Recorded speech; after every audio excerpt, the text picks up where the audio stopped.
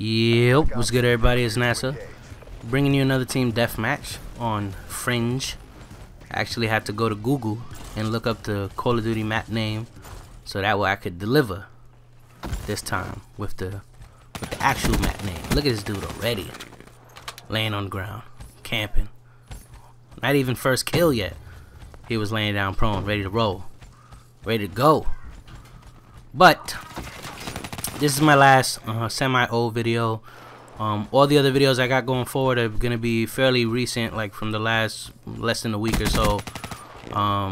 Only thing is, I'm trying to record with Shadow Play, and I have it set to record 60 frames, but for some reason, when I capture, some are not coming out 60, some are coming out like 50 something, some even came out like 40 something.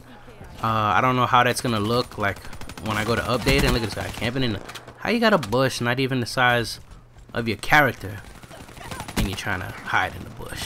Come on, bro. Find at least a big bush. I know a little scrub. You scrub. Scrub in the scrub. That's what I'm gonna name this video. A scrub in a scrub. So scrub in the scrub. No, scrub in a scrub in a scrub. That's what I'm gonna name it. So I don't know how those videos are gonna look when I render them out. Hopefully they look good enough, like so you can see what I'm doing. But if they come out looking too crazy looking, then I might have to just delete some of those and just take it for a loss, and just use the ones that came out within the 50 or 60 frames per second range or whatever. Also, I'm trying to record or do these videos a little differently. I know I cut out a lot on my videos, so I'm trying a different, time frame for where I do my cuts at. So there's not as many transitions.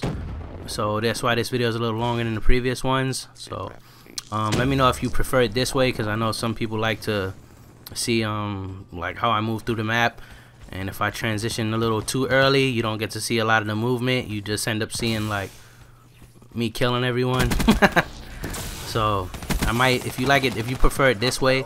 I still don't want to do it with no transitions, because there are some games that are like real dragged out where it's like just running around looking for people, and I hate when the video drags like that. So I think this is good. This is like the sweet spot, I think. So if this is good, I think I'm gonna stick with this. For the last video I uploaded, I remembered like 3.5 hours later what it was that I wanted to mention that I was thinking about, and I said I couldn't remember, and I was trying to think about it. What I was gonna say was, I was streaming and somebody had asked me, you make it look so easy. Well, they didn't ask me, they said, how do you make it look so easy? And I told them, in this game, it seems like everybody spawns in pairs, 2-piece, like that. And most of the time in this game, you're gonna kill somebody and either get killed immediately by his teammate that's like right next to him, or you're gonna get a double kill, go a little up more, get one more kill, and then get killed by the guy who's next to him.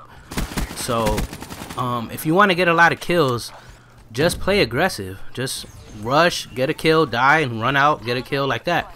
Because like my overall kill def in this game is like only 1.6 or something like that. So I only go, like, let's say if I get 20 kills a game, that means I died like 15 times or 16, whatever, 14, I don't know. But 2-piece, but the point is, just run out, go get the kills. They're there waiting for you. If you try to like play slow, everybody else is going to be running around getting a kill and dying, and that's why most of the matches you'll see the kills are distributed pretty evenly. That's why it's a little hard in this game to get like 30 plus like it used to be in Modern Warfare 2. It was super easy to get 30 plus in that game, but in this game it's like a struggle because everybody gets kills. Why? Because everybody just kills a guy and dies right away. Like, that's the way the game is right now. So if you want to put up big numbers or get a lot of kills, just go out and get them. Don't try to hide and play it slow to not die and stay alive, because everybody else is going to be just racking up kills while you're here trying to, get a lightning strike or something like that. So it's better off to just run out, get the kills. You're going to die a lot. I mean, but what would you rather do? Would you rather go, 14 and 5? Or would you rather go 23 and 16 or whatever?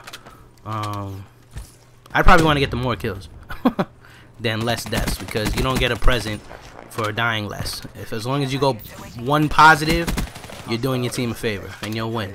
So if everybody in the team went 15 and 14, you're gonna win the game. So it doesn't matter as long as you're positive. So Anyway, that's what I wanted to mention.